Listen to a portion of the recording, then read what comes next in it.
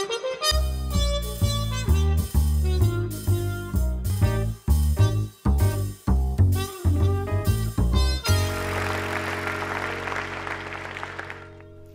don't know about you, but when our family got the stay-at-home order in March of 2020, I came out of the gates pretty darn hot. Embrace not being so busy, I wrote. Take this time at home to get into a new happiness habit. That seems hilarious to me now.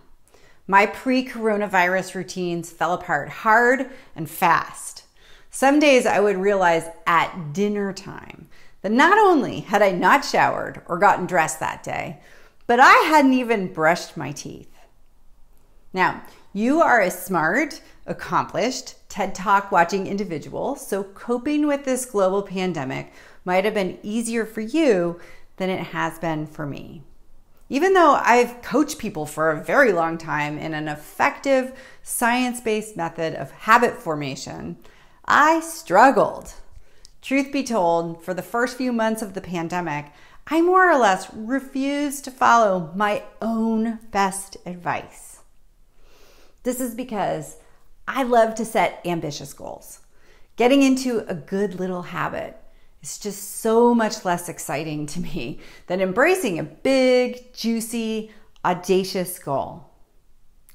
Take exercise, for example. When the coronavirus hit, I optimistically embraced the idea that I could get back into running outside.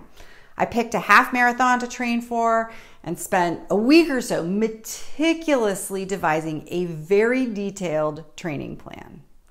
But then I actually only stuck to my ambitious training schedule for a few weeks. All that planning and preparation led only to a spectacular failure to exercise.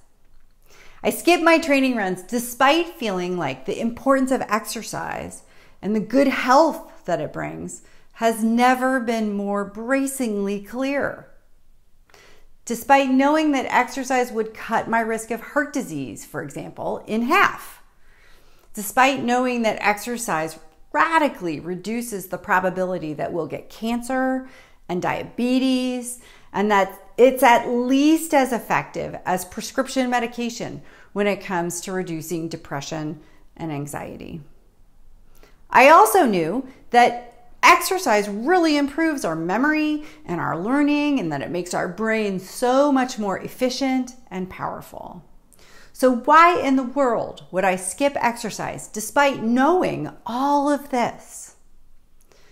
The truth is that our ability to follow through on our best intentions, to get into a new habit like exercise, or to change our behavior in any way really, doesn't actually depend on the reasons we might do it or on the depth of our convictions that we should do so. It doesn't depend on our understanding of the benefits of a particular behavior or even on the strength of our willpower. It depends on our willingness to be bad at our desired behavior. And I hate being bad at stuff. I am a go big or go home kind of a gal. I like being good at things, and I quit exercising because I wasn't willing to be bad at it. Here's why we need to be willing to be bad. Being good requires that our effort and our motivation be in proportion to each other. The harder something is for us to do, the more motivation we need to do that thing. And you might have noticed, but motivation isn't something that we can always muster on command. Whether we like it or not, motivation comes and motivation goes. When motivation wanes, plenty of research shows that we human beings tend to follow the law of the least effort, meaning we just do the easiest thing. New behaviors tend to require a lot of effort because change is really hard. So change can require a lot of motivation, which we just can't count on having. This is why we often don't do the things that we really do intend to do. To establish an exercise routine, I needed to let myself be kind of half-assed about it. I needed to stop trying to be an actual athlete. I started exercising again by running for only 1 minute at a time. Every morning after I brush my teeth, I change out of my pajamas and walk out the door, my only goal to run for 1 full minute.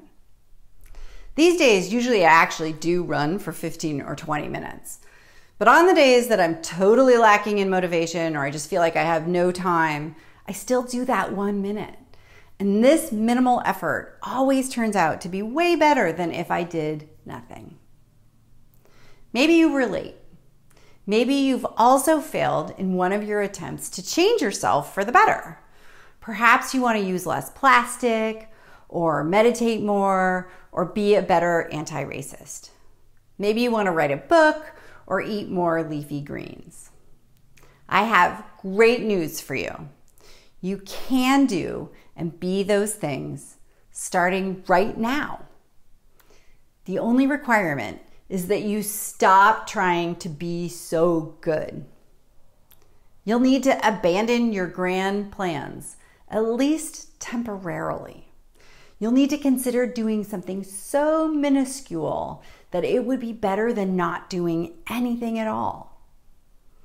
So right now, ask yourself, how can you strip that thing that you have been meaning to do into something so easy you could do it every day with barely a thought? It might be eating 1 piece of lettuce on your sandwich at lunch or going for a 1 minute walk outside. Don't worry, you'll get to do more. This better than nothing behavior is not your ultimate goal. But for now, what could you do that is ridiculously easy, that you can do even when nothing is going as planned? Even though you ultimately might want to do more and be more, remember that we humans are often too tired and too stressed and too distracted to do the things that we really do intend to do and to be the people that we most intend to be. On those days, our wildly ambitious behaviors really are better than nothing. A 1 minute meditation is relaxing and restful. A single leaf of romaine lettuce happens to have a 0.5 gram of fiber and loads of nutrients. A 1 minute walk gets us outside and moving around, which our bodies really need. So try doing one better than nothing behavior. See how it goes. The goal, remember, is repetition, not high achievement. So let yourself be mediocre at whatever you're trying to do, but be mediocre every day. Take only 1 step, but take that step every day.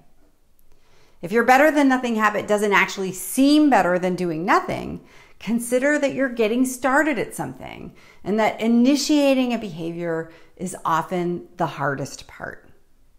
By getting started, we're establishing the neural pathway in our brain for a new habit, which makes it much more likely that we'll succeed with something more ambitious down the line. Why is this? Well, it's because once we hardwire a habit into our brains, we can do it without thinking, and therefore without needing much willpower or effort. A better than nothing habit turns out to be incredibly easy to repeat again and again until it's on autopilot. This is because we can do it even if we aren't motivated, even if we're tired, even if we have no time whatsoever. And once we start acting on autopilot, that's the golden moment that our habit can begin to expand organically. After only a few days of running for just 1 minute, I started feeling a real desire to keep on running. Not because I felt like I should be exercising more or because I felt like I needed to impress my neighbors or something, but because it felt more natural to keep running than it felt to stop. Now, I of all people know that it can be incredibly tempting, especially for the overachievers among us, you know who you are, to encourage ourselves to do more than our designated better than nothing habit. So, I must warn you, The moment in which you are no longer willing to do something unambitious is the moment in which you are risking everything. It's the moment you end up checking your phone instead of whatever it is that you intended to do. It's the moment in which you stay on the couch binge watching TikTok videos or Netflix. The moment you think you should do more is the moment you introduce difficulty and force and negotiation with yourself. It's the moment you eliminate the possibility that it will be easy and even enjoyable. So that's also the moment that will require a lot more motivation. And if the motivation isn't there, failure will be. Fortunately, the whole idea behind the better than nothing habit is that it doesn't depend on motivation, which we may or may not muster. It's not reliant on having a lot of energy. You do not have to be good at this.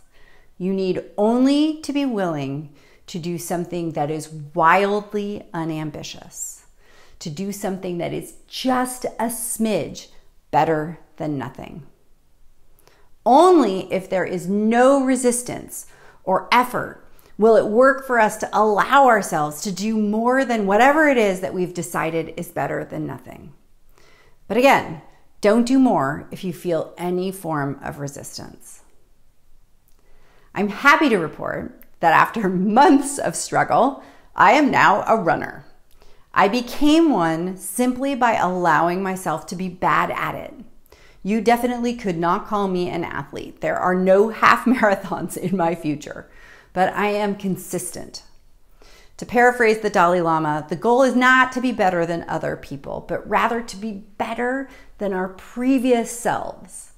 And that I definitely am. It turns out that to grow as people, we need only do something that is so minuscule, that is better than doing nothing at all. When we abandon our grand plans and great ambitions in favor of taking that first step, we shift. And paradoxically, it's only in that tiny shift that our grand plans and great ambitions are truly born. Thank you.